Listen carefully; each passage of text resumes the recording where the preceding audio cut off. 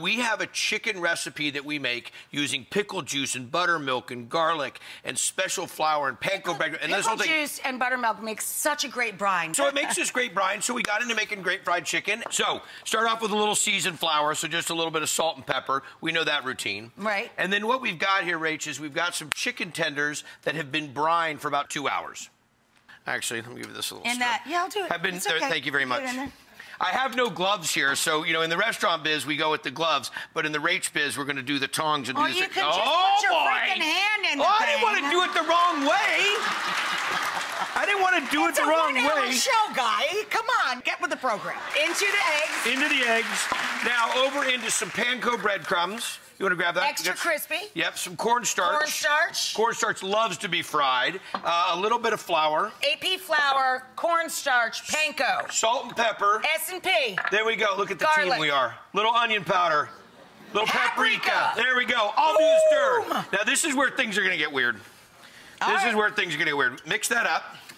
That cornstarch is really key. That's going to give you the extra crispy crunchies. Extra crispy crunchies. What happens is the wet chicken collects the flour collects the egg wash, and the egg wash now collects the cornstarch and the breadcrumbs. But here's where the key is, Rach, and you know this, but I'll just go over it. Yeah. We pile it on top, and then do the press. We give it a little press. We're not tenderizing these because we don't want to break them down and lose their texture.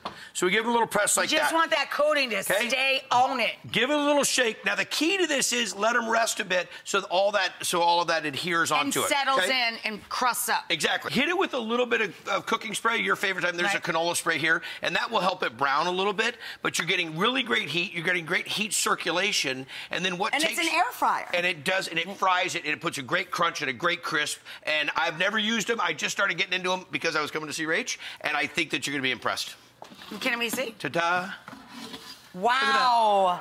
Look at the color on these suckers, huh? Nice, right? Okay, throw them on there.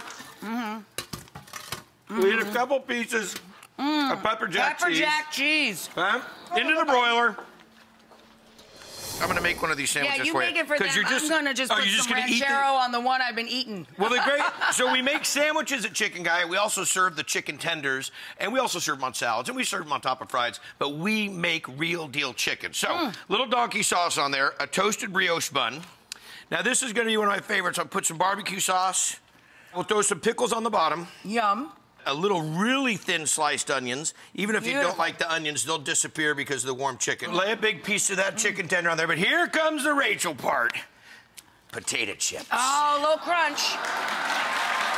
Low crunch. You throw some of that potato chip on there for Rach. Okay? Little potato chip. A little bit of slaw. I'm gonna make this as big as I possibly can to watch you try to eat it. So we pop these right up on top.